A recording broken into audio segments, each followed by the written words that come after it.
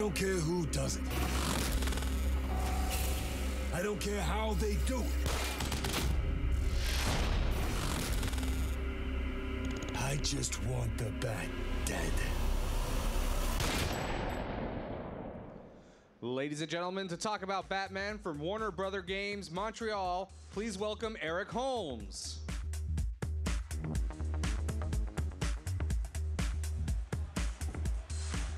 Hey guys, how's it going?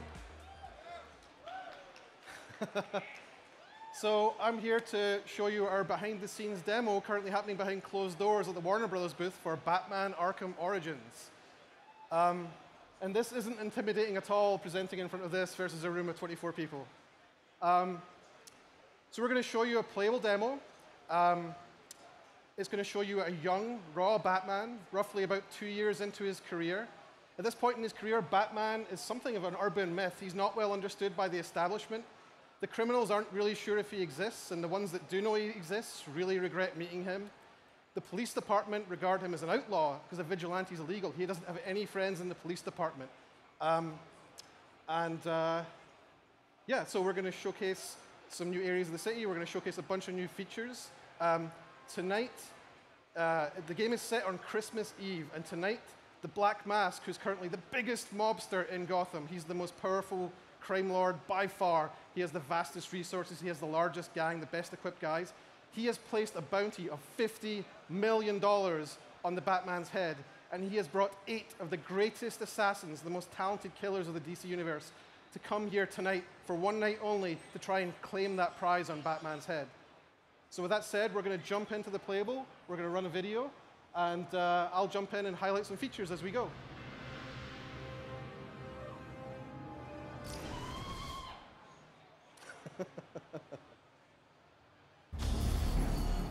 Boss has got the biggest assassins there is, here in Gotham, all on the same night and all going after the same guy. He mad as hell, wants the Bat deader than dead. I ain't never seen Black Mask like this. I don't care who does it. I don't care how they do it. I just want the Bat dead.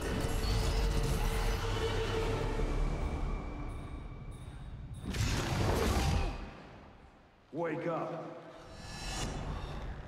What happened?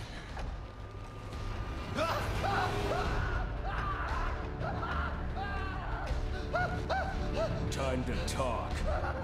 Where's Black Mask? Let me go! If you insist.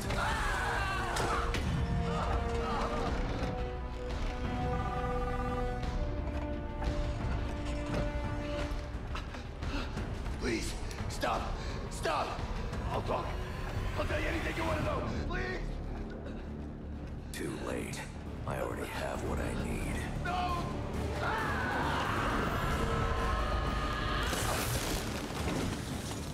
You're crazy! You're freaking crazy! There you are.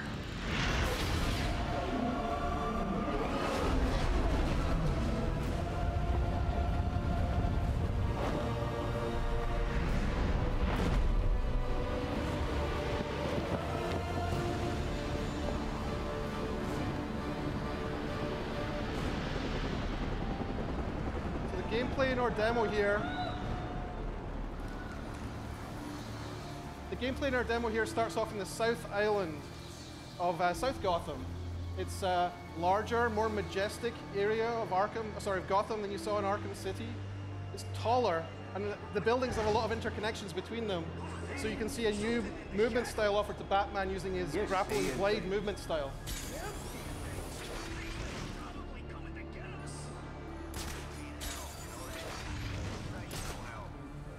One of the things you're going to see in this demo is a lot more variety in terms of what's going on in the open world and what sort of options are available to Batman. Yeah, keep screaming, buddy.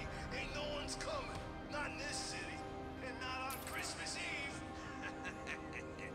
Guys, where's Frankie? Taking a leak. What's it? You kidding me?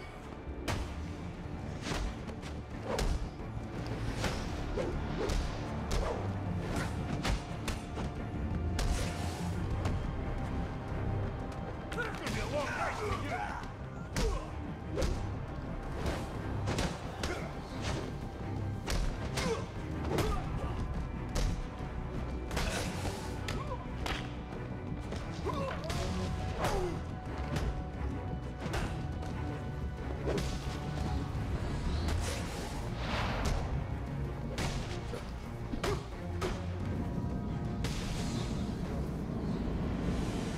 things you'll see here in the HUD in the top left is you'll start to see an analysis of how Batman is done in the fight. You'll see how you did, what sort of an enemy group that you fought, and what sort of experience points you got from it, and then you'll see how much closer you get to your next level up. So you're that much closer to your next upgrade. Another thing that you're going to see here is the Crime in Progress HUD. The Crime in Progress is a new system of dynamic open world encounters that are spread all over Gotham and will randomly pop up as you're navigating across the world. Some of them represent the highest watermark in terms of combat difficulty you'll find in the world. Some of them you might not want to tackle because you're not good enough yet, so you go off and you'll grind the world. He's a new face for the Arkhamverse. We're showing him for the first time here at E3. And he represents a new system in the game too, known as the Most Wanted. There are other characters beyond just the assassins out for Batman tonight, or out doing things in Gotham, advancing their own agendas. He's anti-corporate, he's anti-government, and he's kind of pro-Batman, which is a little bit weird. So he's reaching out to Batman as he's trying to destroy these different corporate and government institutions. And as a player, you can follow up with these Most Wanted campaigns at any point, follow up with him, take him down, and guess what? It gets you a unique upgrade every time you take one of these guys down, as well as a whole bunch of experience points. So it feeds into that being in the open world, overall engagement with that open world and agency, choosing what you want to do, choosing what you want to get. The next thing we're going to see at the next encounter, as Batman follows up on these bombs, is another new enemy. So we've brought another enemy into Arkham called the Martial Artist. And what this character does is he plays a similar high-skill fighting style, kind of like Batman, in that Batman can counter enemies and also strike them. Well, this guy can counter Batman, and Batman can counter his counters. So we get a little bit of a rock, paper, scissors game going with these guys, which is a little bit deeper than the regular group fighting. And it shows just how skilled and how badass Batman is.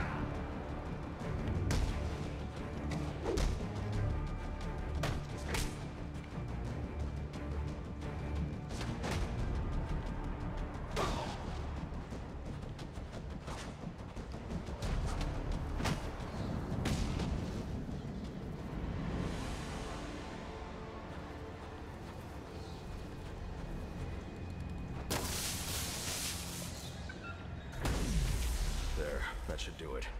So for the purposes of E3, we're going to follow on back on the main story, following up on Black Mask.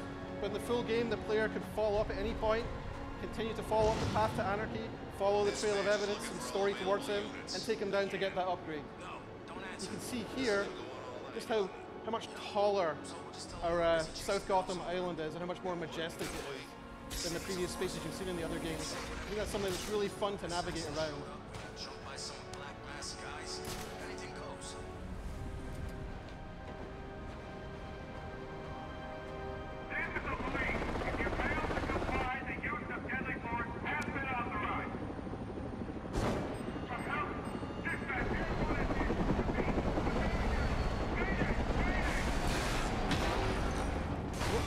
What we're going to demo now is the new detective gameplay, the case file gameplay in Arkham Origins. What this is an expansion of the Batman detective experience. Batman could previously detect things and track evidence, but now he's going to use a system of sensors in the cowl and the supercomputing power of the Batcave, the Batcomputer back in the Batcave, and he's going to reconstruct the crimes in real time using the evidence that he finds. And that lets him track down who's behind each crime and bring them to justice. Out of control. It's also a very cool, very Hollywood way of visualizing a crime, which we think is just a really fun thing to see. But what caused him to lose control? This is where we start to step into the interactive storytelling, because the player can actually scrub through the scene. He can play it backwards, he can rewind it, and he can also start playing it forwards and looking for more evidence. You can pause it at any time.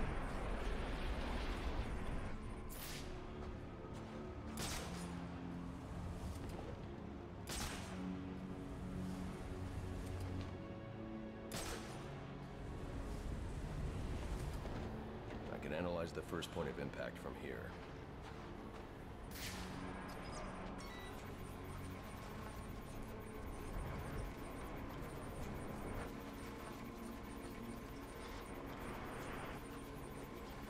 The helicopter's tail rotor was severed when the fuselage hit the building. I should review the crime scene and find that tail rotor. So here he is, he's scrubbing back through here again. And he's coming back to that point of contact with whatever it was that damaged the helicopter. And he's going to follow the tail boom through the simulation to find where the real tail boom is.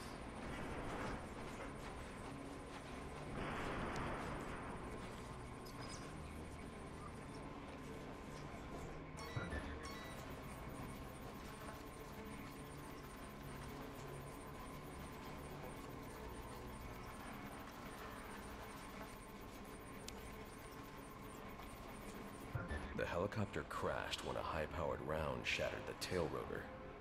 The ballistics analysis will lead me to the shooter's position.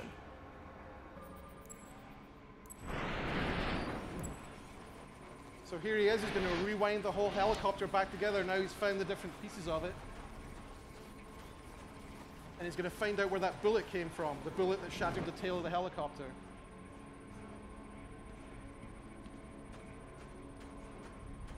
The storytelling and interactivity is kind of like peanut butter and chocolate. This doesn't add up. This man's a member of SWAT. So why'd he fire on a police helicopter?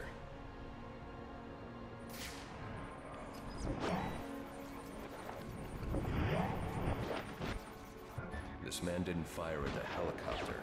He was aiming at me.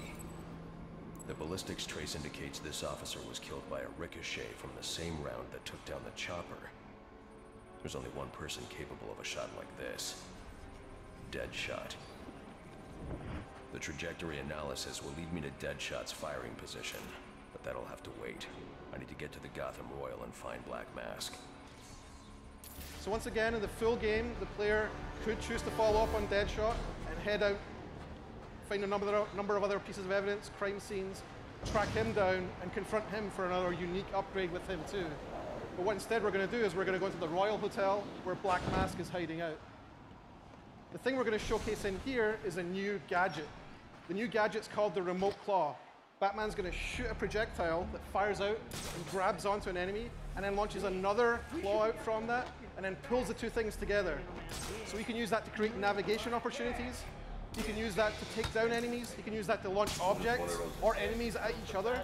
The boss will kill that guy. It's a really fun gadget for an open world game.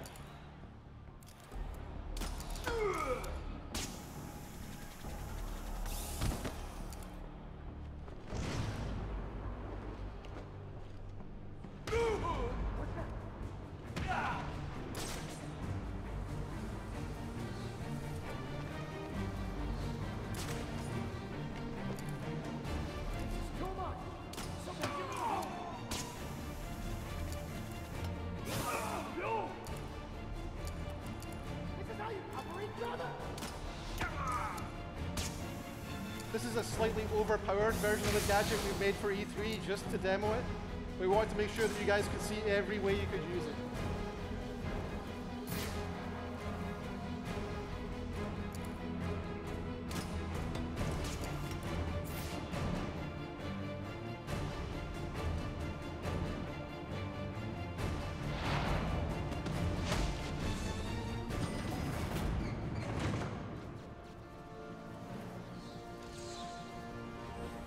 Penthouse. That's my next stop.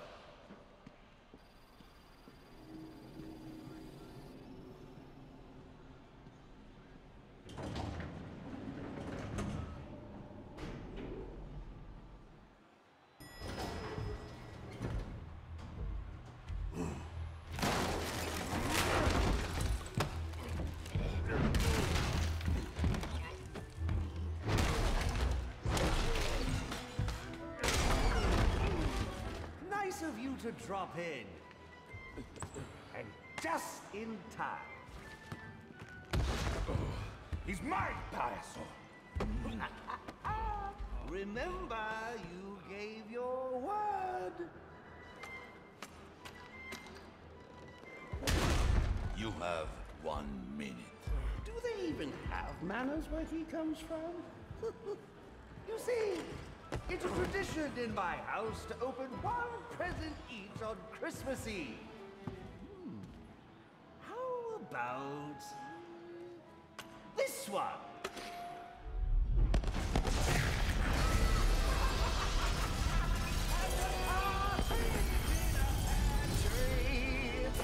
How many lives did you just take? None. I think that was just a little stocking stuffer. A construction site blocking my view.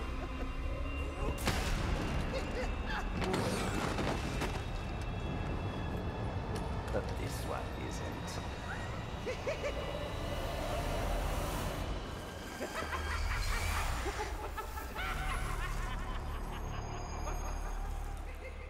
So thanks for being here for that first look at Batman Arkham Origins.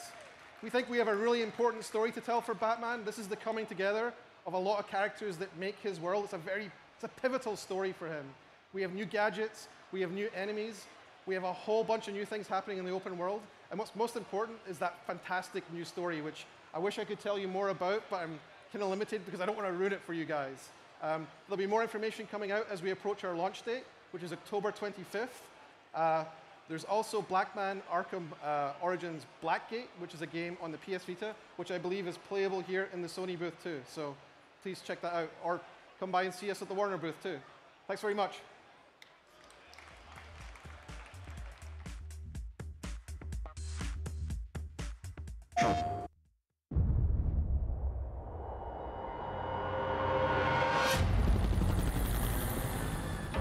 This city has a problem. Some freak who thinks he's a hero. Luckily, there ain't a problem in the world that can't be solved with a little bit of money. Tonight, we all win. One of you walks away with $50 million. And the rest, well, we get rid of the Batman. Where's Black Mask? Let me go! If you insist.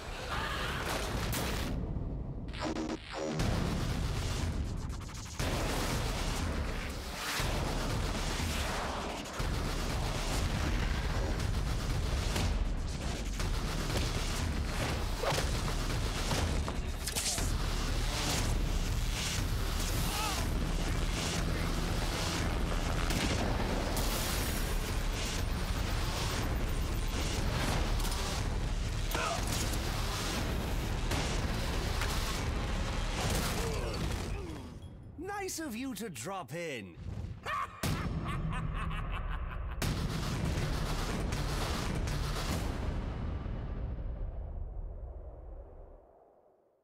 PlayStation. Hey guys, I'm here with Eric from the Arkham Origins team. Welcome, sir. Thanks for having me. Who is the voice of Batman? The voice of Batman in Batman Arkham Origins is Roger Craig Smith. Okay. We went through an exhaustive casting process, and we really want to find someone who represented that young, angry, raw Batman that we've been trying to capture with this game. And we landed on Roger Craig Smith. He's a fantastic voice actor. He really does sound in the trailer like a younger Conroy. That's right. He really does. That was part of what we were aiming for. We really want to be authentic with this game, and we want to tell an important Batman story. And I think having characters that sound like they are linked to the characters in the other game is a very important part of that. So that was part of, I think, how we ended up landing on Roger. He really nailed that. And then the Joker is Troy Baker. The Joker is fan favorite Troy Baker, who's just exploding this year as the lead in The Last of Us and the lead in BioShock Infinite. Oh, he's fantastic. He's good, man. He's good. He's and great. Once again, he's channeling that Hamill energy, and I love it. Absolutely. I mean, these guys respect the hell out of what the other voice actors brought to their roles. Mark Hamill really defined the Joker when he took him on for the Batman animated series, and Troy is as huge a fan as any of us. This is kind of like, the voice actor thing is kind of a good metaphor for you guys too, because you're coming into Arkham Origins. That's right. And this is your first time developing an Arkham game.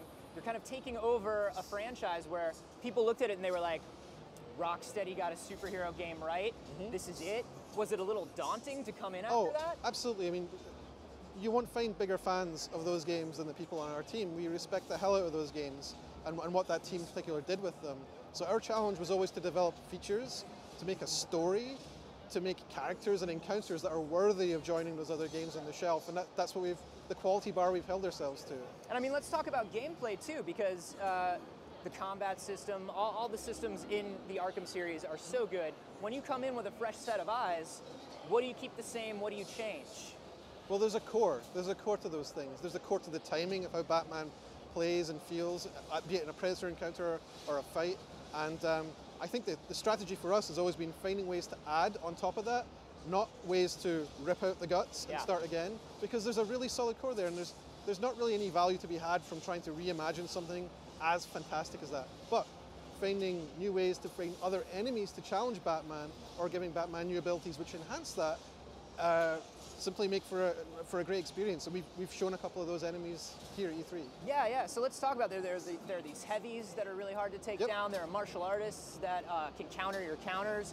What other kind of new enemies are we going to be seeing? Oh, you're going to see more, but I can't tell you more than that today.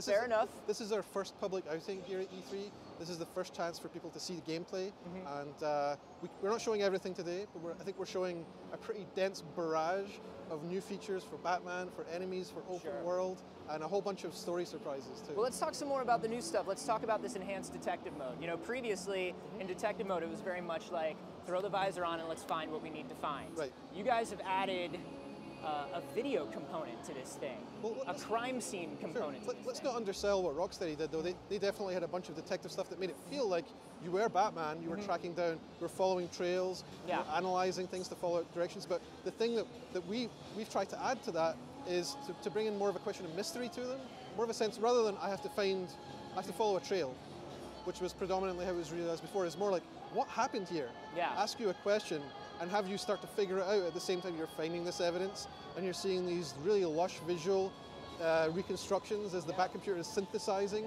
based on the evidence that you found what actually took place. So we have a number of these in the game. Some are small, some are small and simple. Some are, this is a large epic one that you saw here at E3. Some of them are deeply mysterious. I would imagine that some of them are connected. You don't find out things about certain crimes for a very long time.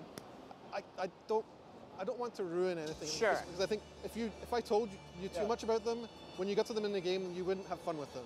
Gotcha. But I think the essence of what happened here and trying to figure it out and then getting an aha moment in there is very powerful. And I think that's the core of what's been added to the detective experience with that there. Getting I think it's this. Oh my God, it's not that, it's this. And then the rush you get as the ideas start to connect. And I think that's especially cool when you consider our prequel setting too, because we have characters who in many cases aren't fully who they will eventually become. And so trying to guess who might be in the game and who might be behind something and how it might connect with who they will later become, I think is a really collection of lenses focusing on one point to make for a really satisfying experience. Yeah, and you're bringing in a lot of new characters too. And you know, one thing that I've always loved about the Arkham games is different villains bring different gameplay and different mission types to the mix. And we've seen Deathstroke, we've seen Deadshot, we know that the Penguin is back in there. What kind of gameplay do these new villains bring to the game? What happens when you go up against Deathstroke? Well, Deathstroke, what can I say? I don't think we've shown that boss game yet, so I don't think I can actually explain what that is. I think that's a little bit, we're going to keep that under wraps till we show that for real, but I will tell you that you're right. Each one of these guys is built around an idea, tying to the core game mechanics. And one thing I will say for our boss games is that I think our team fell in love with what Mr. Freeze did in Arkham City. The Mr. Freeze boss fight was fantastic, and I think the reason it was so strong was because there was the core stealth mechanics of the game.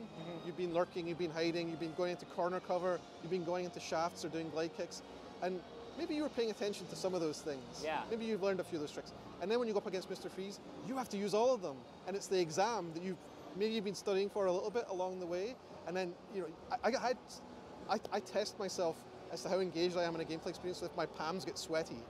Right? And my palms got super sweaty, Mr. Freeze, because he was making me really, oh God, What Yeah. did I learn? How do I use this?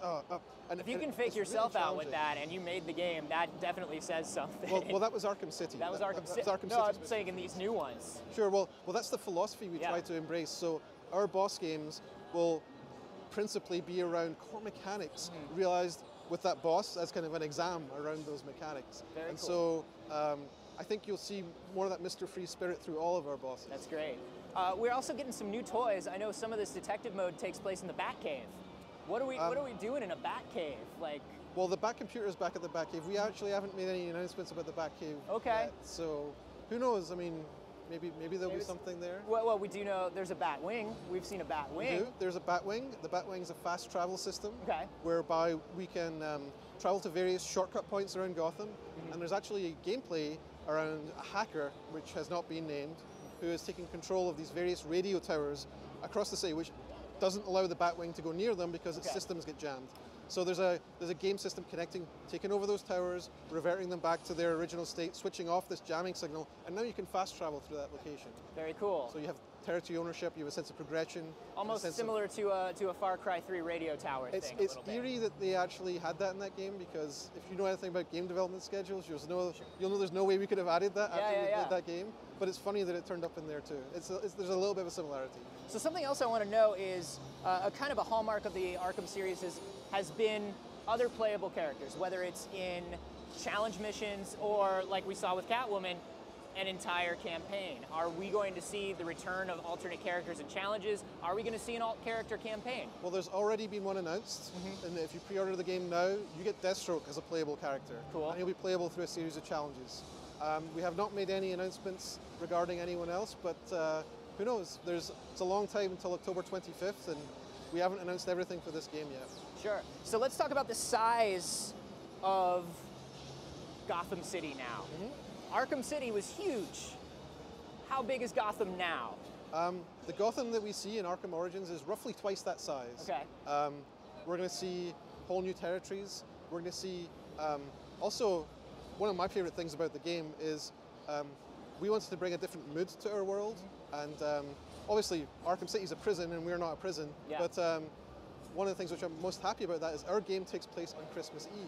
Yeah. So we get this wonderful, warm idea. You know, you think of your family, you Yeah. think of your folks, you think of gifts, you think of turkey, and like, it's a nice thing. Traditionally, Music- a very bad time to be Batman, though. Right, well, Christmas Eve, Yeah. you have this set in Gotham. Now you have this warm idea set against this incredibly black lung of a place, this dark corner, which is Gotham, right? It's Yeah. the worst place in the world on the happiest night of the year.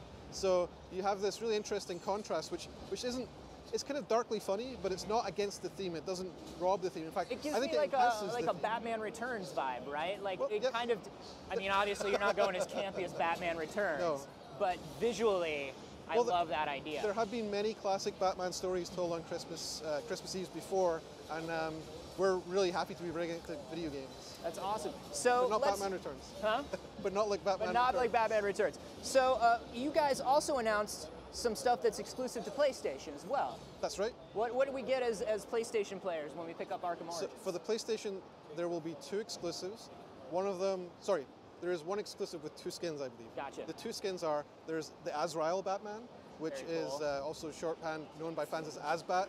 So it's an armored version of Batman, which is associated with a very pivotal story in Batman. Yeah, the Jean-Paul Valley Nightfall, Exactly. like, yeah. So that's the Nightfall storyline where he went up against Bane. And there will be a number of challenge maps associated with that which feature going up against Bane's gang. That's so cool. Which, That's so cool. So we're working really hard to realize a version of it which is appropriate for that character. Another exclusive, which I think will be a big hit with fans, is the 1960s Batman skin. Yes. So it's the Adam West costume, as worn by our Batman, which looks way more badass than it has any right to do, and I think fans will love that. That's awesome, man. Well, Eric, thank you so much for coming by, talking Batman. Thanks for this having thing me. looks so awesome. I could talk Batman all day, but I guess I have to go now. Coming up a bit later, we have Ho-Hokum, but first, let's take a look at the trailer for Splice.